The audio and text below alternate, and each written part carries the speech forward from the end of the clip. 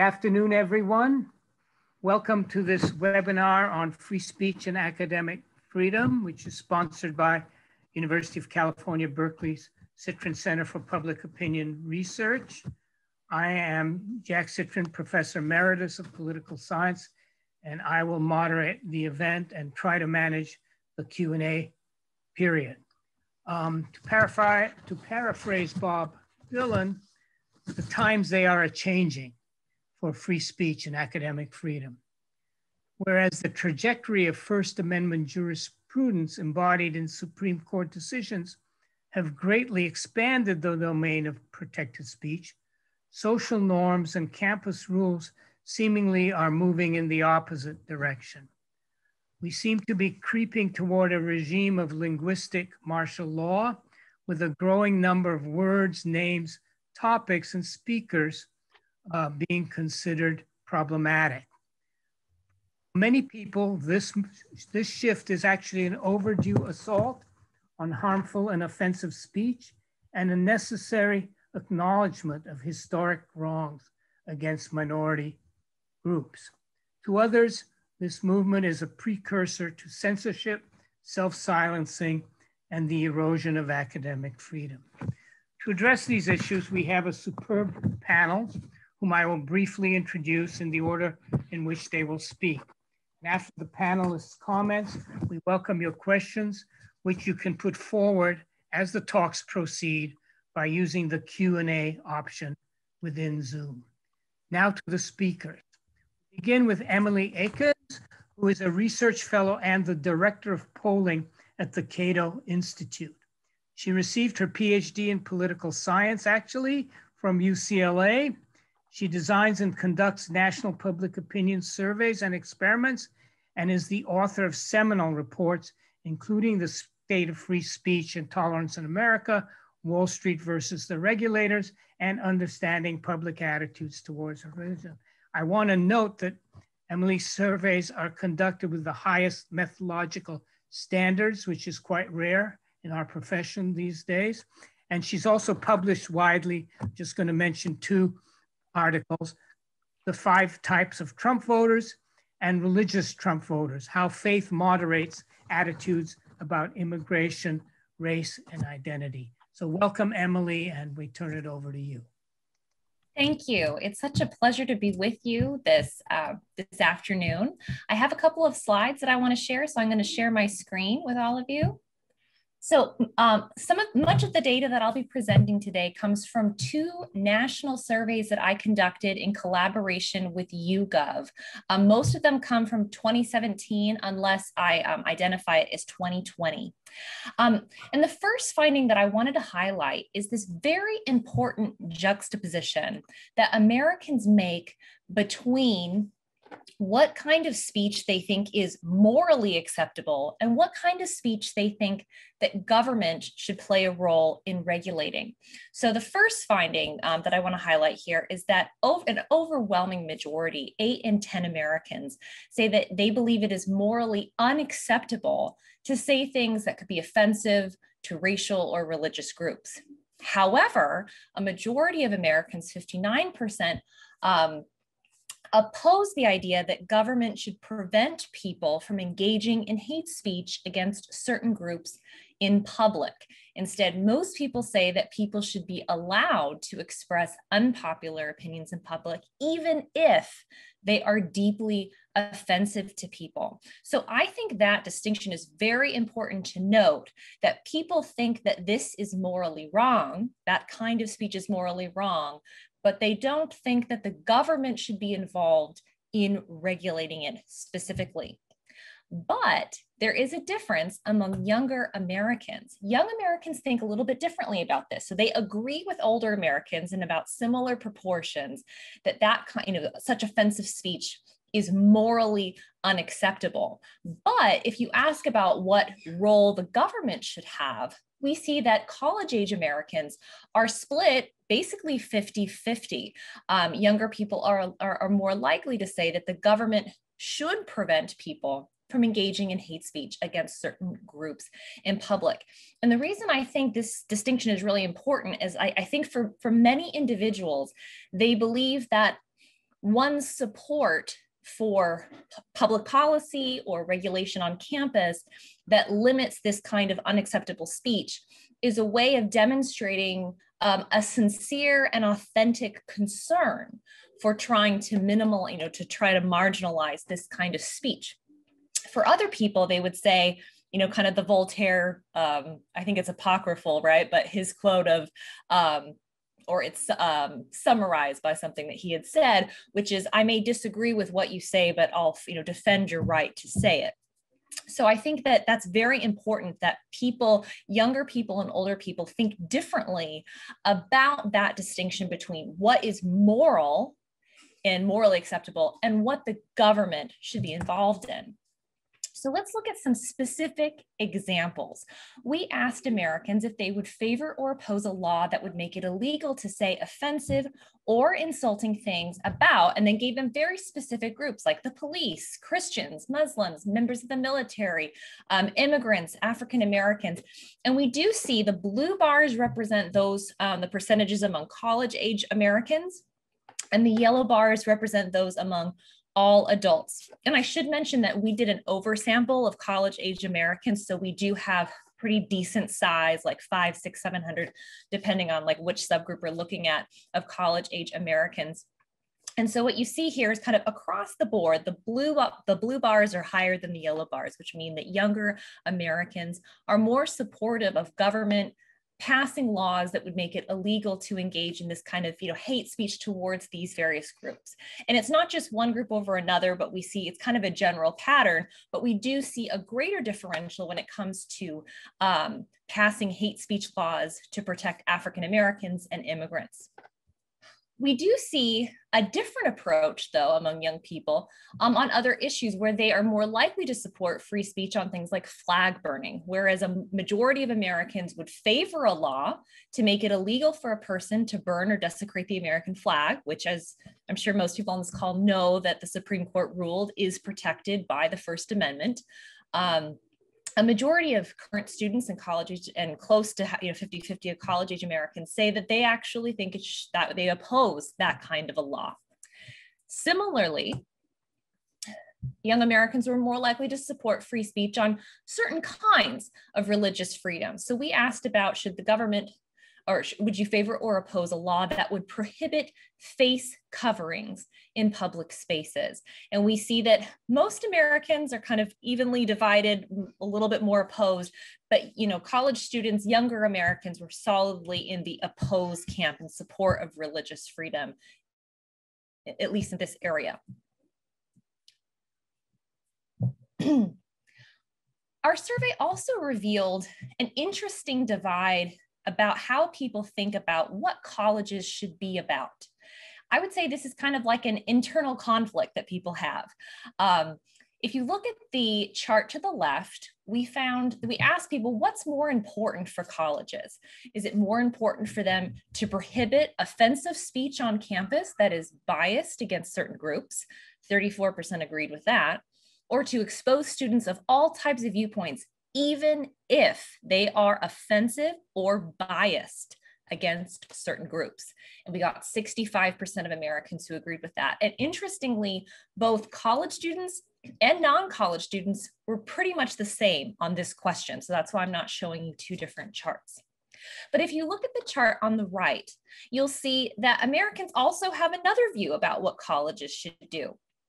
53% of Americans agree that colleges have an obligation to protect students from offensive speech and ideas that could create a difficult learning environment. So as you can see, colleges are in kind of a difficult position where, they're getting pulled from many different directions. People want the university to be kind of this central hub where lots of different ideas and viewpoints can be expressed, and you can challenge one another and be able to kind of put it all out there and kind of have a marketplace competition of ideas. But then people also want universities to protect students from certain ideas that if they're concerned, or those students say that it could make it difficult for them to have a thriving, flourishing learning environment. So this is also, I think, something very important when we think about how colleges and universities are thinking about academic freedom.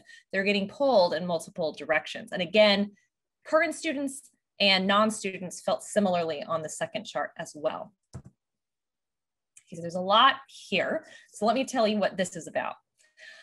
It's one thing to ask people, do you think colleges should allow controversial ideas on campus? And they say yes or no. It's another thing to give specific examples, concrete situations, and find out what people think about that. So it's easy to say, oh yeah, I think controversial ideas should be allowed on campus, but not that one. So that's why we decided to get very specific. And we tried to use examples of actual individuals or groups that had been canceled from speaking at a university or been fired from a job in some sort of high profile way. And we also try to select examples that might be kind of at first more offensive to liberals or conservatives, to have them both on, both of those types of things on here.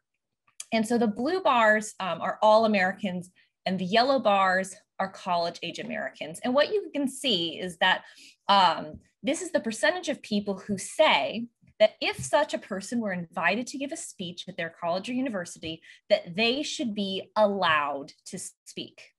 So if you look, if you kind of take this in aggregate, you can see that the blue bars tend to extend farther than the yellow bars, which mean that on average, Americans are more likely to say that each of these speakers should be allowed to speak at a college or university, whereas college students or college age Americans are less likely to feel like these individuals should be able to give a speech on their college campus. And I want to draw your attention to two in particular.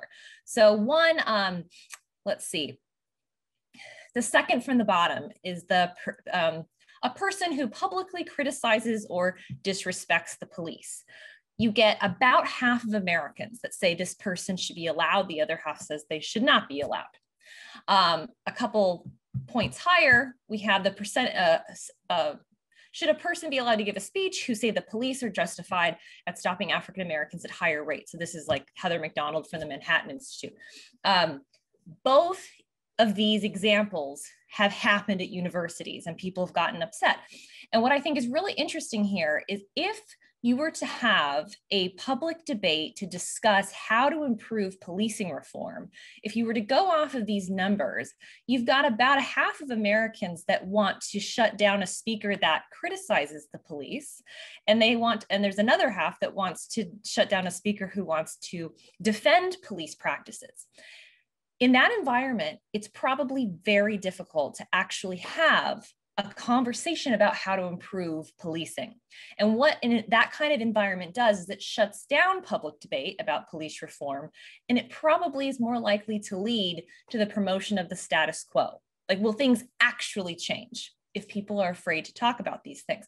And they're going to be afraid if both sides feel like they're going to be shut down. And so that's something that I found interesting about these results. Here was one of the reasons that I think college age students viewed speakers a little bit differently than non-students. We asked people about what would happen if a speaker that is viewed as racist gave a speech on a college campus. And we gave them a couple of different things that could mean. And one of them was it would be the same as the college endorsing racism. And what you see here is that college students are a lot more likely, a majority of them, to say that that would be the same as the college endorsing racism. And so I think that helps explain what we saw on the previous chart. The reason why many college students are more likely to support canceling speakers with offensive views is that they believe that that is tantamount to the university actually endorsing the view of the speaker. So I think that this kind of raises some interesting questions. What is the role of the university? Is every speaker kind of like a public endorsement of what the administration of the university thinks? Or is it this marketplace where lots of different ideas battle it out? The fact that people have different views on this, I think, is very important into understanding why people respond differently to offensive speakers on campus. We also found some interesting differences between college students and non-students about this idea of a biased reporting system. That's something we didn't use those words in the survey because not everyone might recognize that as, you know, a set of words. But those who kind of study this issue are probably familiar with it. But we asked people if they would favor or oppose a confidential reporting system at colleges where students would report people who make offensive comments about a person's race, gender, sexual orientation, age, disability status to college administrators. You see that most Americans kind of lean opposed, but it's pretty split, 50-50. But current college students and college-age Americans kind of overwhelmingly favor this kind of system. And when you dig into the data a little bit more carefully to see, okay, what might explain the differences there, we asked people about, and I don't have a chart for this, I'll just kind of share it with you. We asked them about their personal experiences. How often did they hear people make offensive comments or, you know, engage in stereotyping about people on the basis of their gender or their race? And college students were far more likely to report having heard this all the time, or at least occasionally, about 15 points more likely. And so I think that that explains in part a little bit of the difference that we see in support for a biased reporting system on campus. So now I want to move away briefly to kind of the private sector, you know, away from just the university, but kind of widen it out. So this could be included in the university, but it's a little bit more broad here. We asked people about what should get a person fired. And again, this is moving away from kind of general abstract questions about should people with controversial viewpoints be punished? Instead, we ask about very specific viewpoints, and we tried to give examples that were actually examples of things that got people fired or kind of close to it. And again, that would offend conservatives or offend liberals to kind of get a sense of kind of the distribution. And the green bars represent college students, the blue bars represent non-college students. And we asked if a business executive should be fired for their job if they believe any of the following. So it wasn't that they are talking about it at work, but just like if you found out that they thought this, what would happen? What should happen to them? And the first thing to note is that most people don't think these individuals should be fired. You don't get majorities, but we do see that younger people are more likely than non-students to support firing people for these beliefs. You know, looked at the first couple of them, it's about, 12 to 15 points, percentage point differences. And that is reflective of what we saw about attitudes towards controversial campus speakers. We also found some interesting differences between current students and non-students about what businesses should do about employees' social media behavior. Most Americans, 53%, oppose the idea that businesses or employers should discipline their employees for posting controversial or offensive opinions on social media accounts. But you see the reverse is true among current students. 66%, 2/3, think that this is something that they would support. And so I think that this is a very interesting dynamic as social media proliferates and more people get on it. People can kind of track any little thing you've ever liked or retweeted. There's a history of it and how that will affect how people engage with one another. Does that improve the quality of our dialogue? Does it detract? More to find out. This summer, we had a really interesting finding. We found that 62% of Americans say they have political views that they are afraid to share, or excuse me, that they believe that the political climate these days prevents them from saying things that they believe because others might find them offensive. So there's this element of self-censorship that is happening. And what we wanted to find out is what issues are people self-censoring? And so we looked at current students versus non-students, and we gave them this scenario of, what if you were at a restaurant after work with classmates or coworkers, and these topics came up, how willing would you be to talk about them? And I have them ranked ordered in terms of where are the greatest gaps between students and non-students. And I think that this tells us something about kind of the climate around these issues. These are the issues that students are less willing to talk about: foreign policy, the police, race relations, immigration. as well as crime and gun issues. The things that young people were not fearful of talking about were LGBT issues, women's issues, abortion, and education. So I thought that that distribution was very interesting. And kind of wrapping it up here, we did find this interesting difference between Republicans and Democrats who attended university and graduate school. We found that Republicans who attended college or university were more likely to fear that they could get fired or miss out on job opportunities if their political views became known. But we didn't find that same pattern by educational attainment among people who identify as Democrats. So I think that also is an interesting dynamic about how this is kind of shaping out on college campuses. And then I'd like to wrap up with just one thing. We asked people if it would be hard to ban hate speech because people can't agree what speech is hateful. And we found that 82% of Americans agree with this. And I think that this survey, if you're welcome to go to the website cato.org to read the whole full-length report. But what you'll see is that there really is a lot of disagreement about what ideas are hateful versus offensive, but not quite to the level of hateful or not offensive at all. Democrats and Republicans don't agree on many of these things. Young people versus older people don't agree on these things. And so it becomes quite a challenge to figure out how to approach regulating this kind of speech when people really disagree about what kind of speech crosses the line. So I'll wrap it up here, but I look forward to hearing your questions. Thanks so much.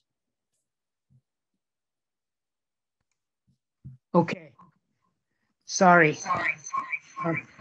So let me move quickly to introduce Sean Stevens. Sean Stevens joined the Foundation for Individual Rights in Education in 2020 as Senior Research Fellow in Polling and Analytics. FIRE is without doubt the most important and successful organization in protecting free speech on campuses. Sean obtained his PhD in social psychology at Rutgers, and he then continued to work there and also at Stanford in research, focusing on how psychological factors motivate support for censorship. Among other many surveys of campus expression, he recently completed a pioneering study that ranks colleges and universities in terms of their commitment to free speech. Sadly, only 5 campuses received the coveted green light of being supportive, and I look forward to hearing from Sean about this work. Thank you, Sean. Thank you. And I'm gonna, like Emily, I'm gonna share my screen. I have some slides to present, and then we'll get started.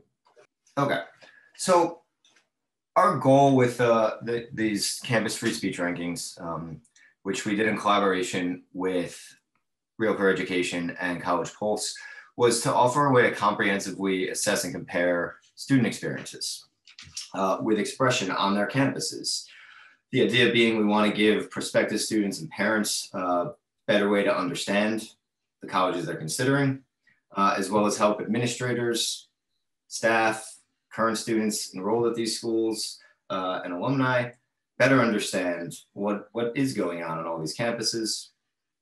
We also specifically partnered with College Pulse because they have the largest existing sample of current college students, and they have the ability to identify what responses come from which campuses. And we felt that obtaining campus-specific data was going to be very important because even though all colleges kind of exist in the national milieu and are certainly influenced by national events, they each are going to face their own unique challenges based on where they're located in the country, based on their size, based on the makeup of their student body, et cetera.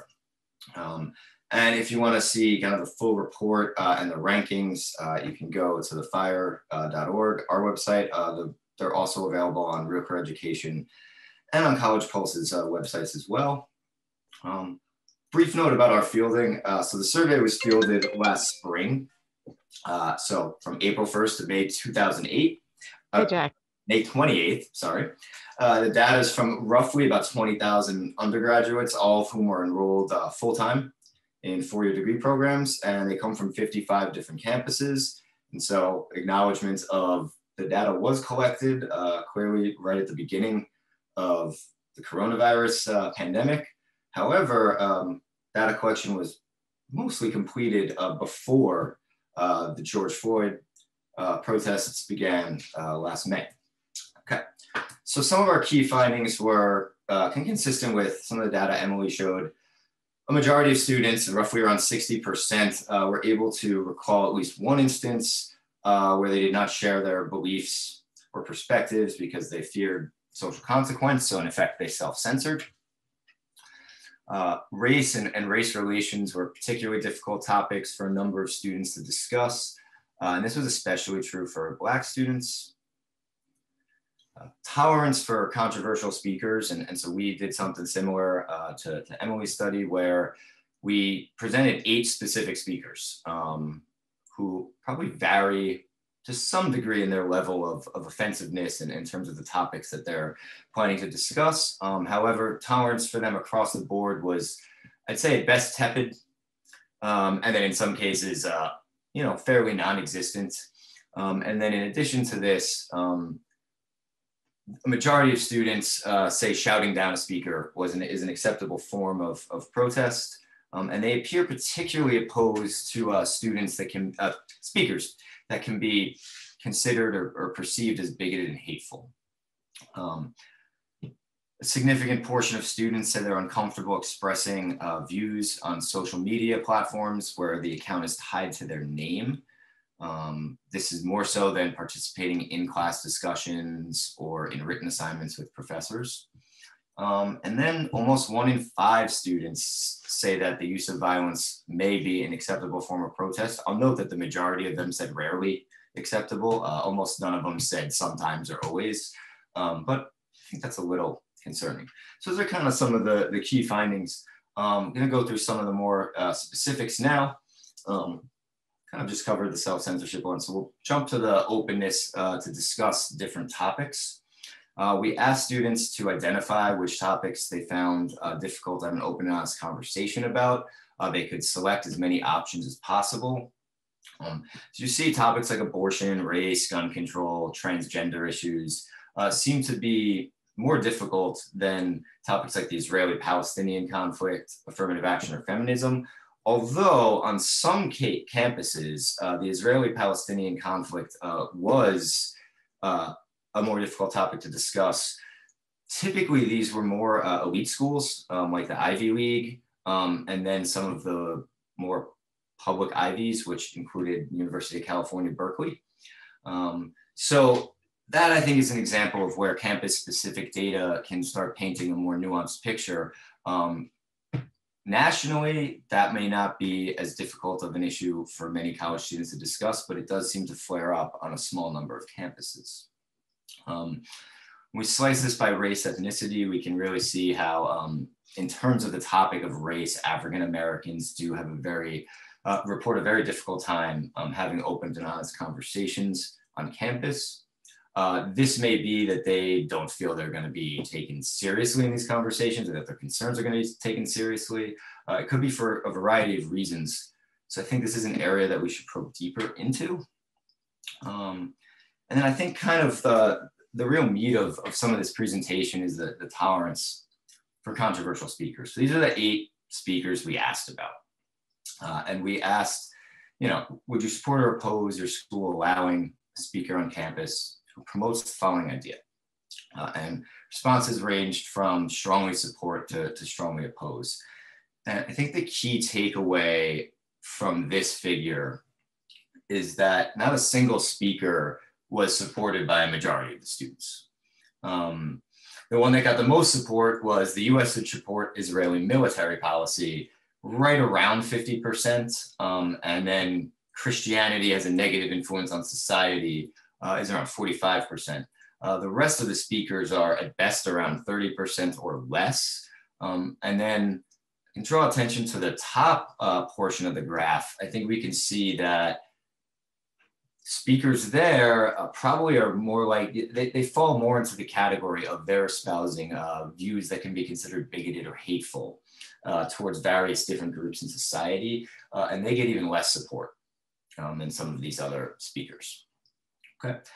Slicing it a slightly different way, looking at just who strongly, the speakers, when they're strongly supported or opposed, we kind of again see that pattern with those top 4 speakers being really strongly opposed and getting almost no support. Moving more towards the bottom, you see like the US to support Israeli military policy doesn't seem to be as a hot button of an issue. In terms of modes of expression, just kind of putting this, trying to show various different things and how concerned students really are about social media. I have some data that we've collected in 2021 to show that this is becoming an increasing concern. So I'll mention some of that later. But as you can see, 1 in 4 are very comfortable discussing a controversial topic with their classmates. If we also add in somewhat comfortable, that figure gets up to around 60%. So in person, students seem comfortable discussing issues with their classmates. They seem slightly less comfortable writing an op-ed or publicly disagreeing with their professor. Okay, so I want to get a little bit into our rankings and kind of how we put them together. The overall rankings that we came up with are based on a composite score of 5 subcomponents. Okay. So the first 2, openness and tolerance, make up the majority of the score. They each account for roughly 40% of it. The openness score is based on the question about which items, which topics you feel you can have an open and honest conversation about. Tolerance score was based on tolerance of 6 of those 8 speakers. The remaining components, administrative support, self-expression, and then FIRE's speech code rating make up the remaining 20%. Administrative support was measured by 2 questions, specifically asking how clear it was that your college administration will defend free speech on campus, like makes their stance on that clear. And then a question of essentially, what do you think they're actually going to do when a controversy arises? The self-expression component was the self-censorship question. And then the FIRE speech code ratings are the spotlight ratings that come from FIRE's legal policy work. Okay. So these were all kind of put together to create scores. Average overall score, I would say, is not particularly high. If scores ranging potentially from like -4 to 100. The reason they could go to -4 is schools would lose points for having a red or warning rating. So the lowest possible score is actually below 0. I hypothetically don't think anyone would ever get a -4 or a 0 or even get 100. I don't know what the true range is. We are collecting data from more schools this year, so hopefully we'll get a better sense of that. But pointing out the overall average score was about 53. The highest score was 64 roughly, and that was the University of Chicago. That in theory wouldn't be a passing grade in a class. It's like right below the threshold of a 65. And then the lowest score is about 20 points lower at 44. So the broad takeaway we got from this is while some schools looked better than others, and some schools that you would expect to score well in our rankings based on effort that they have clearly kind of put in over the last at least 5 years, if not longer, overall, I'd say every single one of the schools we surveyed still has work to do on how to make expression more open on their campuses. All right, so I want to get just really briefly into like why this is important for us broadly. So I want to bring in Elizabeth Noel Newman's spiral of silence theory. So this argues that people in general, we possess a quasi-statistical sense where we kind of monitor our environment and we're well aware of whether our opinion is in the majority or the minority.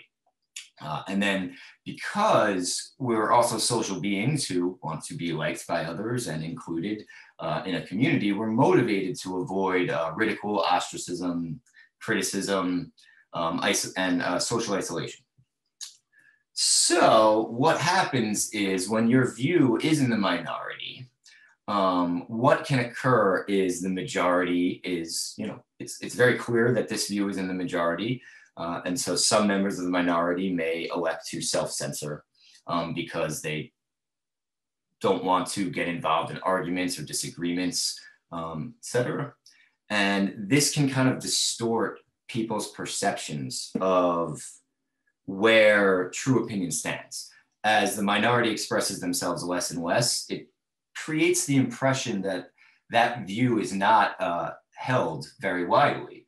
And so that's an effect of the spiral of silence, in that over time, it becomes increasingly clear that one view is the dominant perspective and another one is in the minority. And you may wind up in a situation where that minority view is only expressed by kind of hardcore true believers. Okay.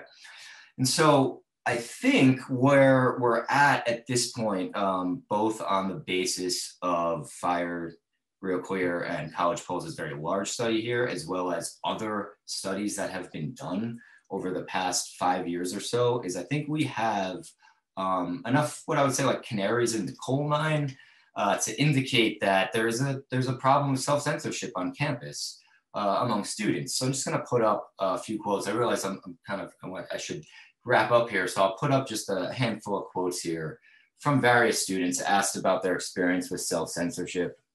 I'll note some of these are from students at schools that did very well in our rankings, like the first two. University of Tennessee was also a highly ranked school. And then draw attention to, as you go through these quotes, what also emerges is there's not just kind of that general sense of, oh, I should just, not really kind of try to stir the pot so much, et cetera, et cetera. It's not really worth my time. What also emerges is students really focus on whether their view is in, whether their political views are in the majority or minority.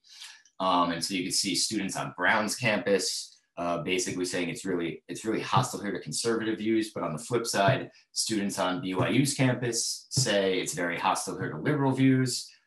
Kansas State student basically says, hey, it looks like it's pretty mixed here, and so you're kind of taking a risk either way with what you throw out there. So these are just kind of some student experiences of it. And I, hit on basically the landscape after George Floyd is, I think we might see something very different when we get our results this year. Like I said, we collected all of our data for the most part before the protests began. This summer was FIRE's busiest ever in terms of cases that we took on, et cetera. Internally, we've been tracking attempts to sanction faculty, and we recorded over 100 attempts in 2020.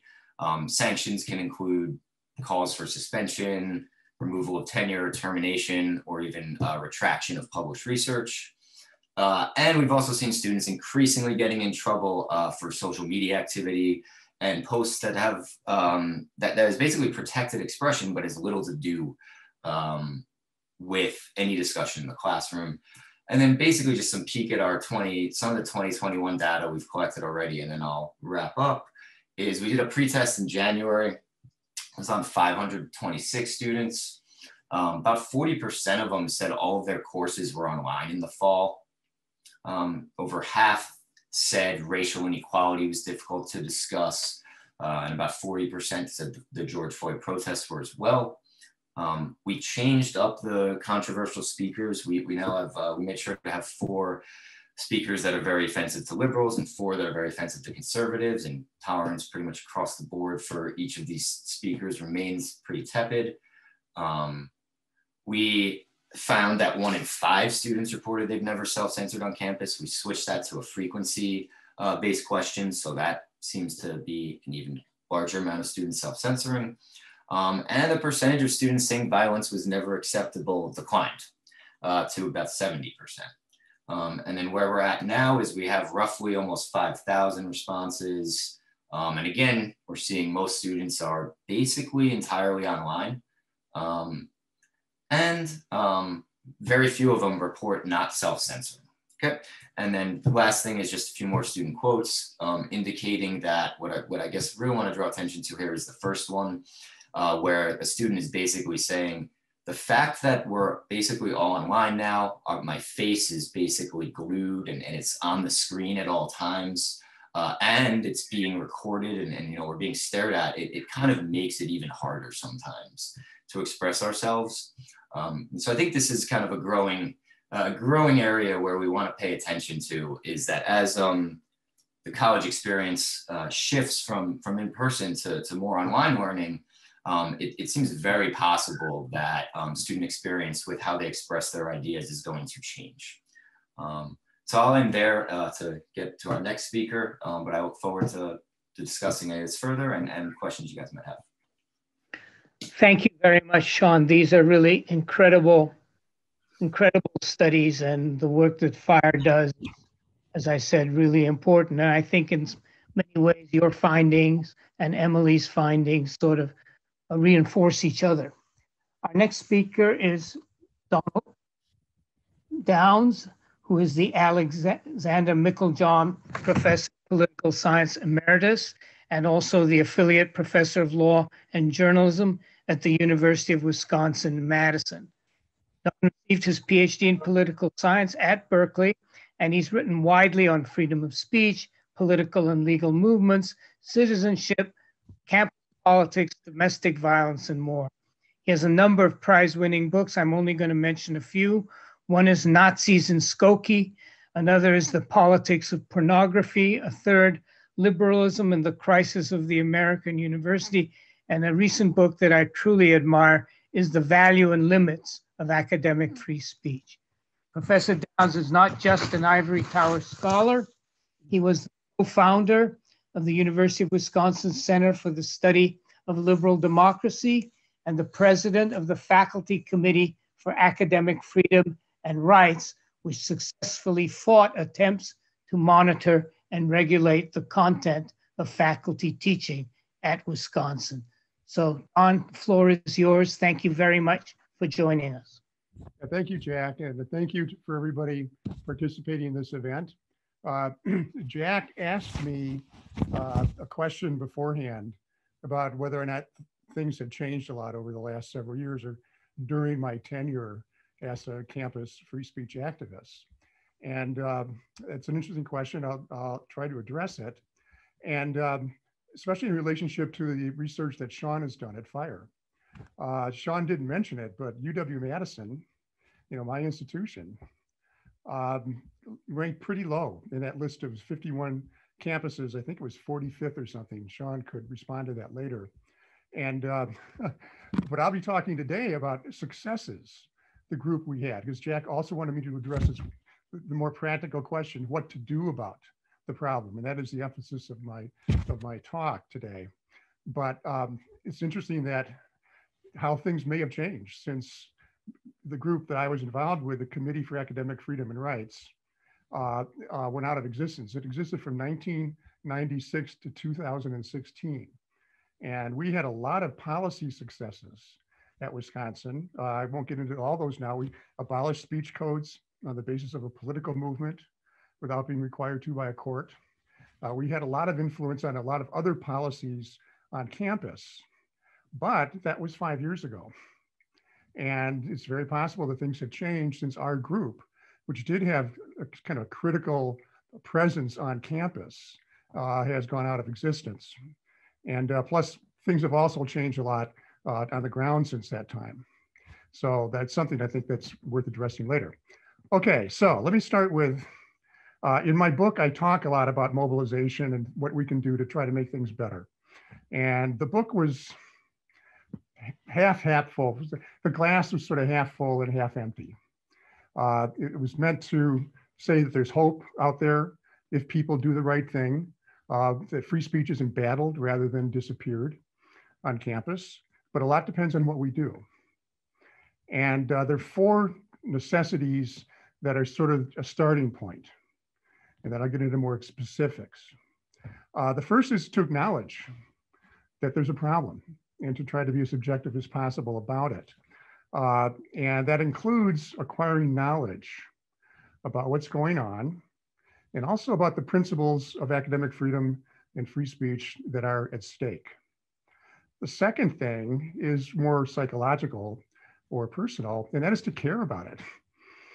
I mean, it's one thing to see what's going on, another thing to know what could be harmed in terms of free speech, but you have to actually care about that. And that's getting into a more of a cultural kind of issue that can become more problematic. The third thing then is doing something about it by mobilizing. And here's, Sean talked about the spiral of silence, which I didn't talk about in my book, and I really wish I had, because I think it's a fantastic theory here. Because one of the themes that I've been stressing is that to the extent there is a silent majority on campus that doesn't like what's going on, or at least a critical mass of influential people on campus that care, they need to be mobilized or given voice. And it's hard for a lot of them to do so if they feel isolated and feel that the costs and benefits relating to getting involved are not advantageous to them. So mobilization can be crucial by building some public presence and support for the principles of academic freedom and free speech, and providing cover for others then. So people on campus are going to say, wait a minute, this idea that this kind of speech should be protected really isn't that crazy after all. Look, so-and-so is saying so. So-and-so is supporting the right to speech here. Maybe I should speak out too. And then the fourth sort of background principle or necessity is prioritization. And this is a big theme that I've been stressing, that there's a lot of universities are complicated affairs. University of California's former president,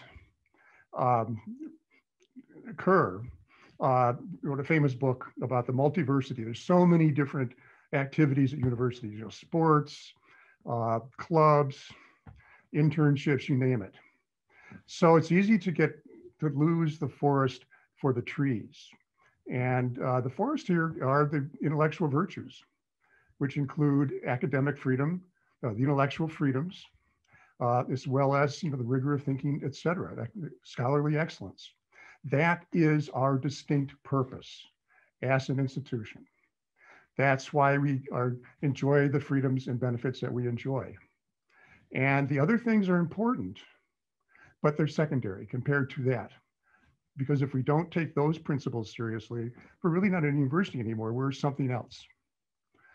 Now, when I talk about mobilization, I distinguish between local mobilization on campus, which is pretty much the Madison model that we went through. The other is appeal to the outside. And the two can go together, of course. So there are really 3 models: local mobilization, appealing outside for help. This could involve going to a court and getting a court decision. It could involve enlisting, publicity. It could involve getting outside help from FIRE. And I agree with Jack, FIRE is the preeminent institution for this.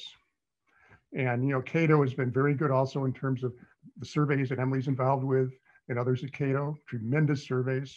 And they published my book, so I'm grateful to them for that. So those are outside institutions I think are important. And there's the mixed model, where you mobilize locally, but also use outside support. The success we had at Madison with the Committee of Academic Freedom and Rights was largely based on local persuasion, but we also resorted to the press. We also resorted to FIRE in some cases. We had a lot of interaction among us. And but it was largely local. And our success locally was fortuitous. We just happened to have the right kind of cases that we went public with. We had the right number of faculty members that had enough respect on campus to be taken seriously to create a movement centered on our committee that couldn't be dismissed. And we had allies outside. So it was almost like an eclipse. Things lined up well for a number of years. Now, why do I prefer, though, emphasizing local mobilization? It goes to the issue of persuasion. When you enlist, if you rely too much on outside support, like even a court order or some other pressure group coming in, first of all, sometimes they have their own agendas. Fire is very careful about this, but other organizations may not be, especially if you resort to the legislature. And you want to be able to control the situation. And local persuasion really is based more on internal persuasion, which is consistent with the academic freedom of the institution, not just individuals. But when things are really rough, outside reference or deploying an outside resource to help can be very useful. And I think of a book I studied in graduate school at Berkeley in political science, Grant McConnell's Private Power in American Democracy. And the book is based on the idea coming from Madison's Federalist Number 10, that if you are in a local situation where you're outpowered, overpowered, and you have a cause of justice, expanding the scope of the conflict to bring in outside interest and stakeholders can be very useful to giving you the kind of power that you need to fight the local oppression. And that can be helpful in terms of campus free speech policies as well, and politics. But relying primarily on the local effort requires you to persuade people. And persuasion, A, is applicable to an institution based on discourse and reason. I think it's more normatively acceptable. And I think it's also strategically more advantageous because you have to change people's minds about certain policies in order to get that support. And in doing so, you sort of change the way they think about something, perhaps. And you've created a kind of infrastructure that can be in place on campus that can then be utilized in other cases that arise. And that is exactly what happened with us at Wisconsin with the Committee for Academic Freedom and Rights. 1999, we were the first university in the country to abolish a speech code. It was an infamous faculty speech code. And we did it the old fashioned way. We did it through going through the faculty senate and persuading people.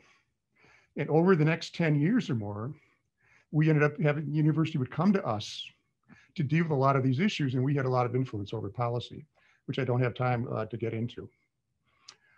Okay, so that's sort of the argument for mobilization, and especially emphasizing the local, but not ignoring external outreach. So in conclusion, let me mention back in 2017, I attended FIRE's conference in Dallas about free speech in higher education, put together by Peter Benila. And I was asked to talk about mobilization.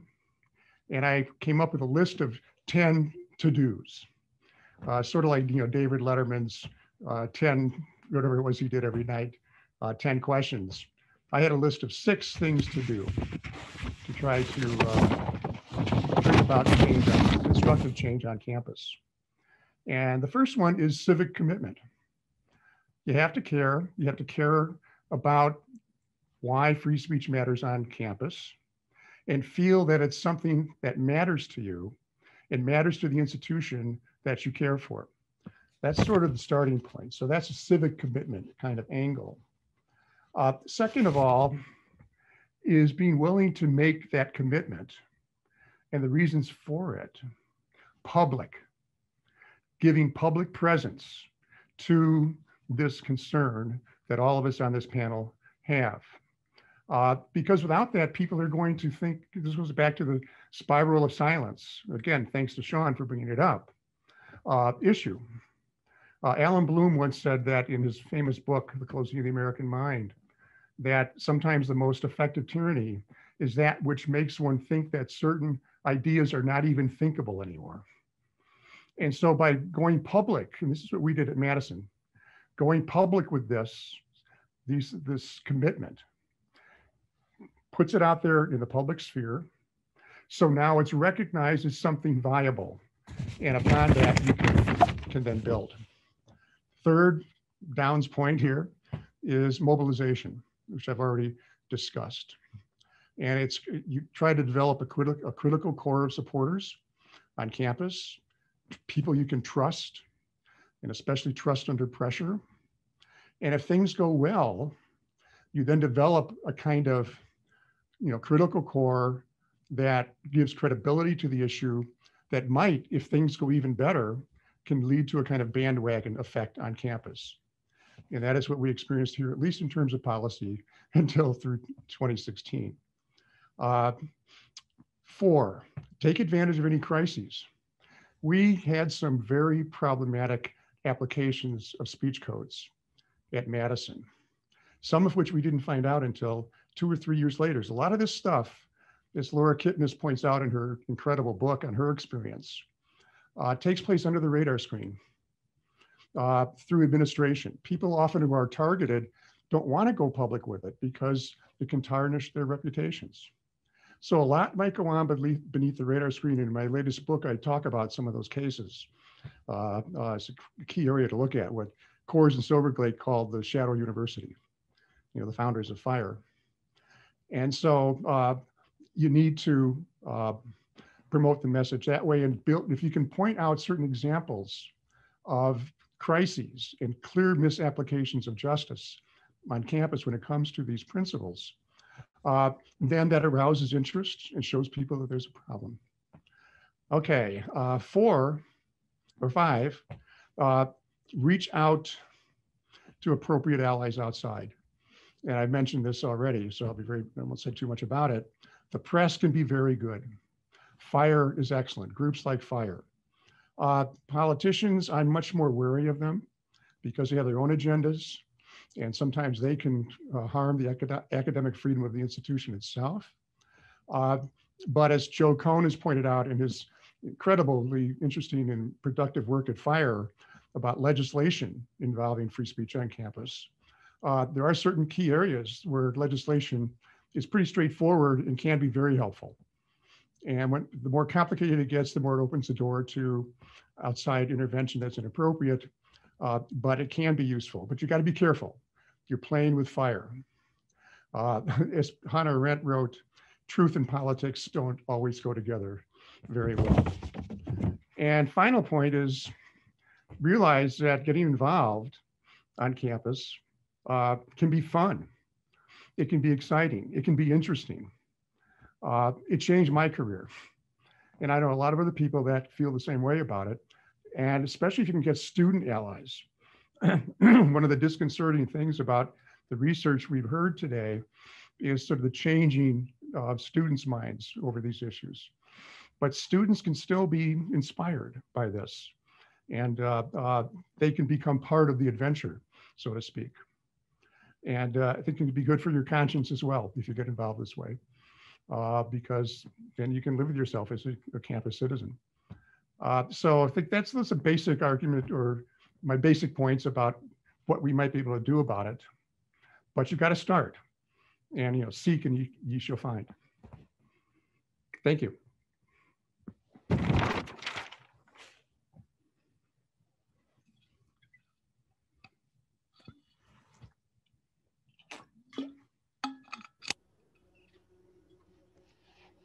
Thank you very much, Dawn, and you have been a warrior in the important cause, and I really congratulate you for all that you've done, and it's gone beyond Wisconsin.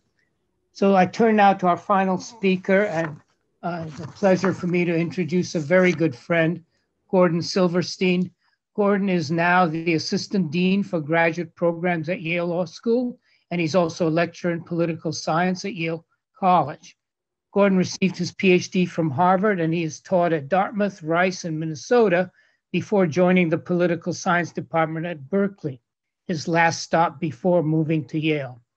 Gordon was a legendary teacher at Berkeley with overflowing courses in constitutional law, the First Amendment, and Comparative Constitutionalism, among others. He's the author of Imbalance of Powers, Constitutional Interpretation and the Making of American Foreign Policy, and more recently, a prize-winning book, Law's Allure, How Law Shapes, Constrains, Saves, and Kills Politics. So it's a pleasure for me to turn over the floor to Gordon. Thank you, Gordon, for being with us. Oh, thank you, Jack. It's really wonderful to see you again. It's been much too long, and one more shot, and I can get out to California and see you. So. it's on its way.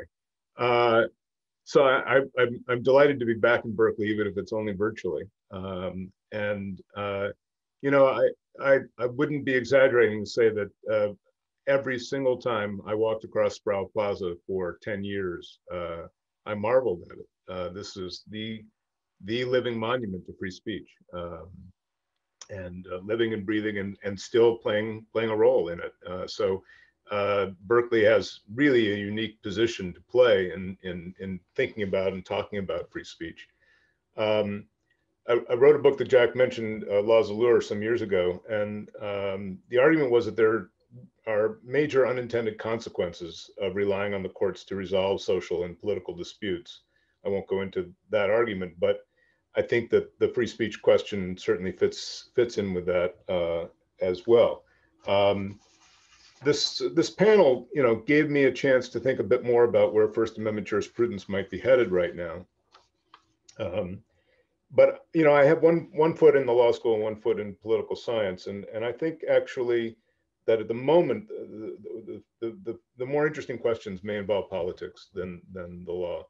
The court has been more expansive and spending a good deal more time on the First Amendment. Some people argue that the court has weaponized the First Amendment or Lochnerized it, for those of you who do remember your constitutional law, meaning simply that it has used it as a major platform for expressing and shaping jurisprudence in lots of different arenas. So whether it was in campaign finance or in the Obamacare questions about the provision of contraceptives, there's a dozen different examples that we could think about. But this panel is a chance to think about also speech on campus and speech more generally, and the way in which this becoming a legal fight rather than a battle in the marketplace of ideas. You know, it's very disturbing, obviously, for somebody of my age and from my tradition. Before I went to graduate school, I was a journalist for a number of years for the Wall Street Journal and for the San Francisco Chronicle. So I have very, you know, mid-century attitudes about free speech. And I'm seeing a very different world around me. I see language used in a very different way. I see people hesitating in different ways. So I want to think about it from the legal perspective, but I also want to think more broadly rather than just within the confines of the traditional First Amendment jurisprudence, to think about where the court and where our legalistic sort of mind will go. I'm also thinking in a slightly different vein now and thinking about the kind of transformative shift that I think has been underway for the last 5 to 10 years or more, away from the idea of persuasion with the objective of achieving policy goals and really towards the expression of naked power. Don Downs, who has forgotten more about the First Amendment than I will ever know, you know, beat me to the punch on two different things, no surprise. But one of them was on thinking about Madison and Federalist 10, and I think it's actually remarkably relevant here. Federalist 10 was Madison's attempt to identify a solution to the great problem that he thought would destroy democracy and had destroyed all the great democracies, essentially special interests, what he called factions. And that this was the great threat to democracy, was that people would hive off and pursue their narrow objectives at the cost to the society as a whole. And the answer was, his surprising answer was not to tighten the noose and make it a smaller and smaller country with less and less diversity. His answer was what he said, to expand the sphere, to multiply factions. If a few factions are bad, then a lot of factions are good, and the more the better. And the reason was because you would force negotiation in order to, my enemy today is my friend tomorrow. The person that's going to vote with me on a Commerce Clause bill is going to be against me on environmental regulation. And so we can be opponents, but we know that we can also move. And there had to be that fluidity, that movement, that area of persuasion. And of course, speech fits right into that. That's a key element in human persuasion, is speaking, arguing, debating. And so to lose that is tremendously dangerous and tremendously threatening. But the point was to create a need for pluralism. And in some ways, the problems of the mid-century were the problems of the center disciplining the extremes, trying to rein in the extremes of left and right. And now it seems like it's actually flipped, and it's the extremes that are starting to discipline the center. And at the cost of pluralism and at the cost of achieving policy. Now, it may be that we just don't really have policy goals any longer, and so we're reduced to this fight about power, but I don't think that's the case. And so I don't necessarily have an answer, but I'm putting these things out to stimulate conversation, because I'm genuinely curious about it. Each of these subgroups has effectively disciplined its members, voting them off the island if needed. Call it canceling, call it primarying. These are all different versions of it. And the campus is of course a microcosm for this. I'd love to call for a return to my own world, my own preferences, a world of mediated media where there were editors and then editors above the editors, and where material was checked and fact-checked, and where you had a full day to write and edit, and there were professional standards to meet, and there were, a dozen great newspapers and 3 networks on TV. But that world is gone, and it's not coming back. And so I think we need to think really in fresh and different ways about censorship and about the First Amendment and about the means for regulating that. So we have to rethink, I think, the effect and the ways in which we can achieve some of the goals that I think we share in terms of persuasion, and not just mere exercise of power for the sake of doing that. So here's the twist. The classic free speech was the government versus the individual, the government versus students, the government versus the left, the government versus the right. And now it's been privatized. The great battles of speech right now are underway on Twitter, in Facebook, in these privatized private platforms. And if that's the case, then our jurisprudence is going to be a very different jurisprudence. We shouldn't be looking so much necessarily at the First Amendment as perhaps at antitrust. Maybe that's the way in which that's the battleground on which we're going to fight the next round of First Amendment battles, or speech battles.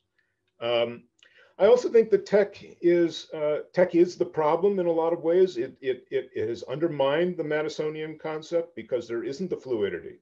The tech sort of took Madison and blew by him by 100-fold, and said, if it's not enough to expand the sphere, we can expand the sphere to an unlimited degree. You can have an unlimited reach across the globe and through the world on these platforms, and they're not subject to the same level and degree of regulation and litigation under the First Amendment as was the government in its day. So tech may be the problem. I don't want to blame tech. I don't think it was a conscious choice. I don't think anyone's trying to achieve this, but tech has been, I think, a big part of the problem. And if going backwards in time to a different era is not a possibility, then maybe we also should be thinking about tech as a solution. Do we want Zuckerberg and Twitter to be the filters, to be the quasi-government, the substitute government? I don't think anyone particularly welcomes that. The privatization of the marketplace of ideas is something I think we really have to think very hard about. And again, the days of the World War I draft objector as being the source of the great First Amendment case, that maybe we need to shift our gears. And as I said, think about antitrust, think about private-public distinctions, the fragmentation of the market, the isolation of the market, and get a focus again on policy and persuasion. The privatization of speech doctrine is not something that sits very well with me, but I think there are other things that tech has done that are a plus. So for example, I'm speaking with you at Berkeley right now. If I were a different person and a highly controversial speaker, 5 years ago, if I were coming to campus, there would be armed guards, there would be tear gas, there would be a cordon sanitaire to get me in and to get me out. And now I can jump all of that. We can all jump all of that. We can zoom into anything and out of anything with no barriers. So I think that's a net plus from the technology, that Zoom jumps those barricades and can bring any idea, any speaker to campus in ways that would be impossible even a few years ago. So as I said, I think that the real action in free speech may be moving towards antitrust, questions about deplatforming and quasi-governmental functions, things that we haven't really talked a great deal about in the traditional free speech arena. I think there is a place for law. I think that and jurisprudence, but as I say, I think it's going to be a very different one coming up. So maybe I'll leave it with that and engage any questions you might have or comments. Thank you, Gordon. And we have several questions here, and I have a question of my own, which I want to ask at some point. But let me ask the questions. I'm going to sort of try to truncate the questions and also ask the speakers, whoever speaks, to be relatively concise in answering, because we do have limited time. So the first question actually comes from a student, and let me just paraphrase her question. She says that she has encountered herself pushback when she's tried to argue. In this particular case, the example she gives is that capitalism has helped immigrants. Apparently that was not a popular point of view in her econ class. And she asks about how do we prioritize free speech over the worry about people being offended. And she also says, how did it come to this? How did we get to a point where students are afraid to hear other points of view? So I throw that open. Whoever wants to take it on. Emily, do you want to start? Or you've done these surveys of students and you have some overtime.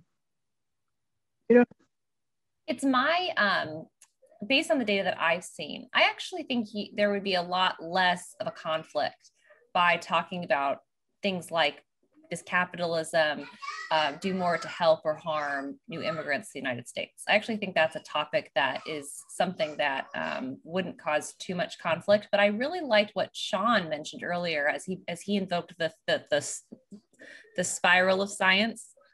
Is that correct, Sean? Yeah. And how that could play a role here. So I think Sean, I think I'd like to hear your thoughts on that and how that could play a role in this situation. Yeah, so there's a lot of ideas out there of kind of the role of social media in this and kind of its explosion over the last decade. Some ideas about, shifts in like approach to bullying, et cetera, as well. I think, but broadly, like setting, whether or not those are accurate or not, I don't know. I don't know like how much of an effect all of these different things might have.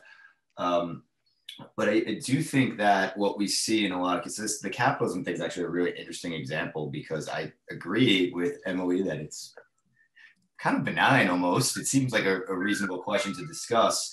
And so what I think you see here with this specific example is something that Gordon was getting at, where we've gotten to a point now where people kind of know that they can say certain things like that, like, oh, that comment is harmful. And it might be more of like a power move in a situation like that than it really is that they're offended by the idea that capitalism has maybe helped immigrants or something like that. And so I think it's becoming more and more difficult on one level to differentiate like legitimate claims of people saying, well, that is really hurtful to me, versus I know I can say this to kind of further entrench my majority view, et cetera, I think moves like that in relation to like spiral silence, I think a move like that, I think attempts to shout down a speaker, some of the things we saw support for, like in both the survey data that we presented, they're all indications of the majority knowing that they can kind of do this, and when they pick and choose who they're going to shout down or who they're going to say like, oh, that's a hurtful comment on, it's in effect trying to establish the boundaries of what is acceptable discourse and what is not. Good, thank you. Now here's a question that I think raises a point that both Don and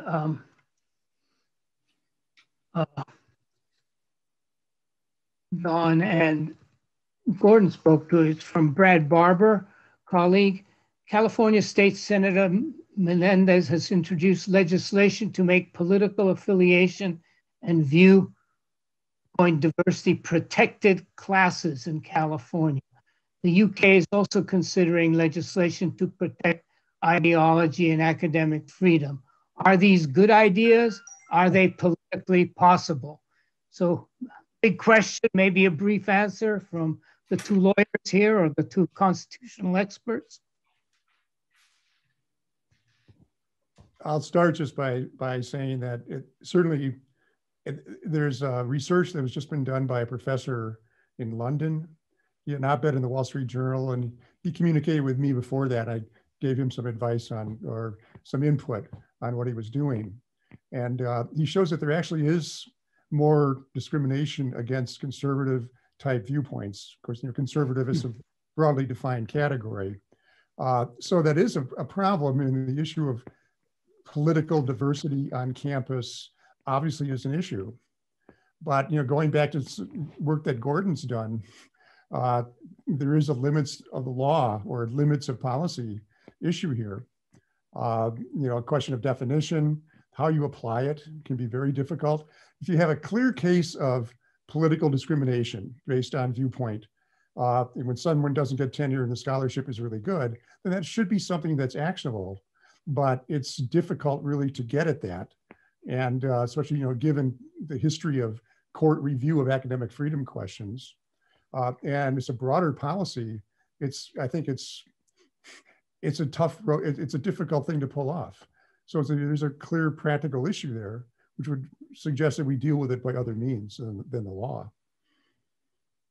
I'm sorry, Jack, I lost the tail end of what the question was on the computer. Well, I think the question was, is it a good idea to have a law saying that political views are like a protected class, such as race and gender and so forth? Yeah, I think Don's right. I think that's the definitional issues would just be tremendous. A pattern of abuse would probably be the way to get at that. Yeah, give an example. Some Board of Regents once, not here but elsewhere, asked me if there should be affirmative action for conservatives. And I'm not going to say what state it was, but my first response was, oh my goodness, you're going to start getting all these people that once identified as Democrats suddenly becoming convenient conservatives applying for the job. We'll just start with that. So you got a fraud question. Here's a question from Tom Mann, which is interesting. And I'll just read it. Has questioning of truths, facts, and science, as well as the rise of conspiracy theories during the Trump years, has had any impact on the free speech concerns of the panelists? So this is a question for the panelists. Throw it open to you. Emily, you're nodding your head there. You've written about Trump and Trump voters and so forth. Oh, well, the reason I was shaking my head or nodding my head there was that when I was designing the survey that I presented today, I did a lot of research into understanding the different perspectives. And I read a lot of student manifestos, watched a lot of protests, where students would try to prevent a speaker from being able to speak in front of the audience that wanted to hear them speak. And if you listen to what they're saying, that's a lot of what they were saying, is that like the idea, I think a lot of people assume that in the free market, in like the marketplace of ideas, free speech means that the truth will ultimately win out. But here we have a case that many people feel like free speech did not allow truth to win out. And a lot of people are engaging in conspiracy theories, and for many people, very upset with who was elected. The idea that free speech allows the truth to win out was undermined. And I'm sympathetic and empathetic for that concern. I just think we need to talk about over what time horizon. It doesn't necessarily mean that at any given moment, the truth will win, but the idea is that over time, that history bends toward the truth. And so that was why I was kind of shaking my head, that we certainly saw that in our survey data, where a lot of young people in particular kind of had their faith shaken in that idea. And I think that the rise of kind of the proliferation of conspiracy theories that have been aided with social media have really undermined many people's faith that free speech ultimately allows the truth to win out. I would build a little bit there on the social media point. I think it's not necessarily clear that this has upticked in recent years. It just might be that social media allows us to see that there are all these kind of kooky beliefs out there, and they're just easier to find now. I don't like, that's like a chicken and egg argument almost, but I think it's like building on that point of, I do think a lot of these kooky ideas or hateful ideas or bigoted ideas that students are really vociferously opposed to, they've been around for a while, but they're kind of out of public view. And I think something like social media makes it easier to see the extent to which people have these ideas. And just briefly, I mean, this is not new. I think well, Don would probably agree. This goes back at least to the 60s, to the best and the brightest, to the failure of Vietnam, and the death of expertise began then. I mean, the challenge to expertise. Yeah, very quickly, this goes back to Gordon's point about how social media is moving, changing the map.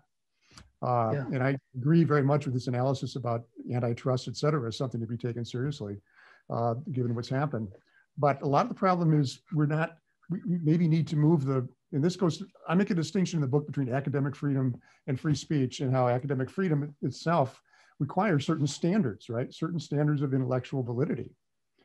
And we need to be teaching that more, so people, rather than simply saying, we need to know more about what free speech is about and why it matters, which of course we do, we also need to be more active in teaching how to think in the right kind of ways, in ways which are intellectually credible, without resorting to so-called truth squads, and which also would make us realize the importance of science at the same time that science is always an ongoing investigation, and part of science is proving itself wrong.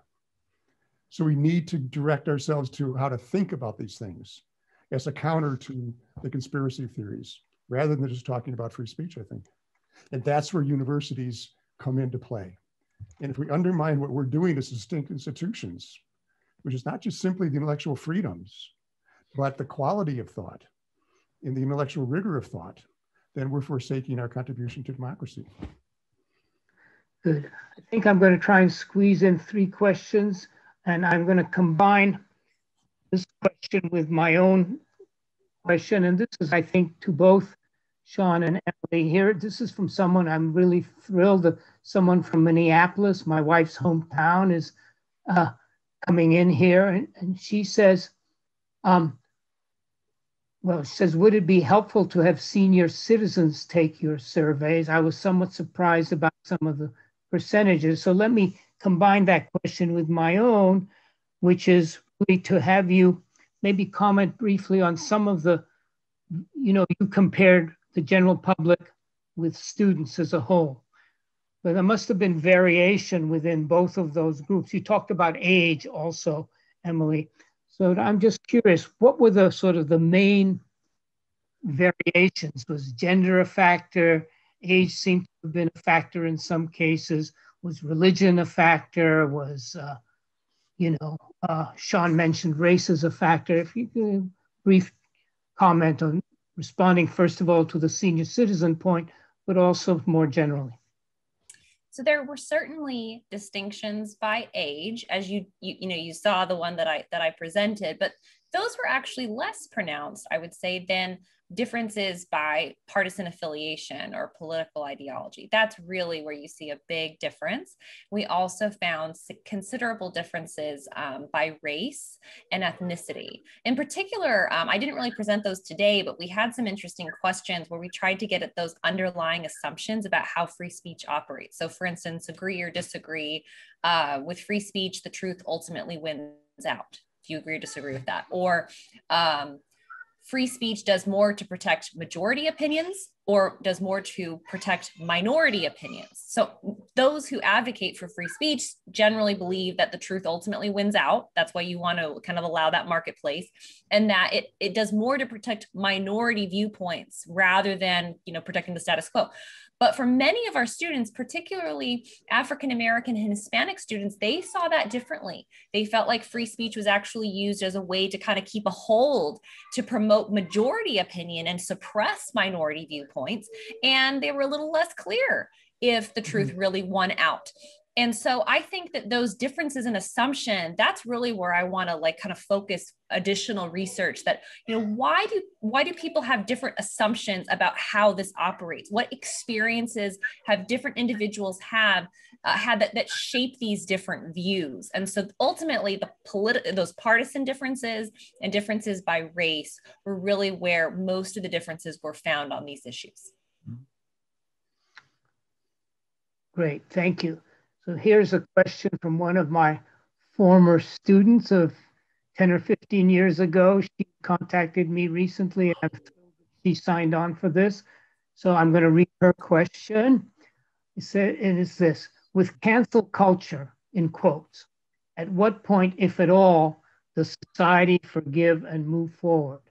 Or is that whatever controversial thing that was said X amount of years ago forever haunts the person, particularly when whatever was said then was publicly acceptable?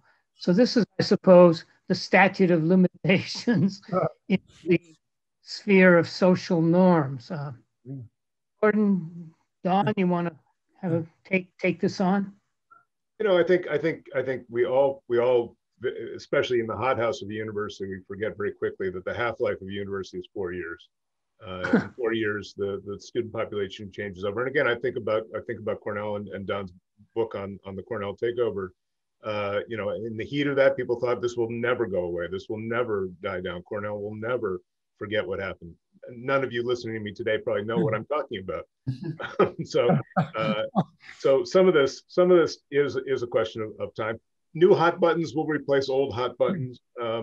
Within a small, I do think that as we live in smaller and smaller tribes, then it's harder for these things to disappear, because if the tribe is defined by anti this or pro that, and you were on the wrong side of that, that's a hard thing to overcome. But I'll stop there. Yeah, I think Gordon's right, except at Cornell, the memory's still fairly fresh for a lot of people. Yeah. But yeah, there's the half-life principle makes a lot of sense, and issues come and go.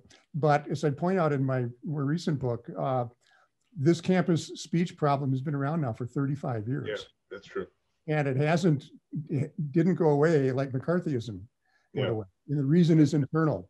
And the stuff that Sean and Emily are trying to get at, and I say, you know, you're doing a good job, but it's still a difficult thing to get entirely in its entirety. The culture, and that gets into changes in administration, the growth of administration on campus, and their agendas, which are not always consistent with the university's more proper mission, as well as the culture of harm. The harm principle is not as simple as it was back in Mill's time, which is another reason that people refer to being harmed by speech, which is both a kind of a genuine psychological thing, which I think is not a good thing in terms of psychological health. And it's also, as Sean points out, and Emily's nodding her head here, it's also used as a political weapon. You know, you're psychologically devastating me. You know, as John McWhorter said, sometimes that's just show acting, but sometimes they mean it because of how they feel. So I'm a little more pessimistic than when I started the last book. That was 4 years ago. But let's hope that the point about half-lives that Gordon's talking about will come back. Well, if I may interject in here, you talked about the external environment when you talked about, combating cases that come up in a particular campus. But I think the issue is that the external environment, in terms of the views of elite institutions, has changed in terms of, what is acceptable and what is not. So I think, that's a significant change in the zeitgeist, in the political culture that surrounds all of this now. Political leaders, question. Sorry? Very quickly, political leaders now are talking this talk. And think how different it might be if we had, a president or a really significant national leader that started talking about why this cancel culture is a problem and means it and carries it through. That would be a significant shift a little bit, at least the potential for starting a significant shift in attitudes that would lead to the activation of the half-life principle. Okay, there's one last question. And before I read it, I want to first of all thank everybody again and also make a response to a question which says, will this talk be available? And it will be available on the Citrin Center website as both as a video, and also I think the slides and the content will also be available for people who want to take a closer look, a deserved closer look. So the last question was actually, let me see if I can get it back up here. And well,